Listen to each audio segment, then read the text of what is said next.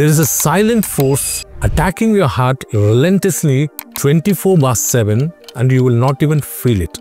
I'm here to unveil the dangerous unseen link between high blood pressure and your heart attacks. You picture your blood vessels as pipes, and this pressure is constantly exerted on the walls of these pipes, causing them to have undue strain and pressure on their walls.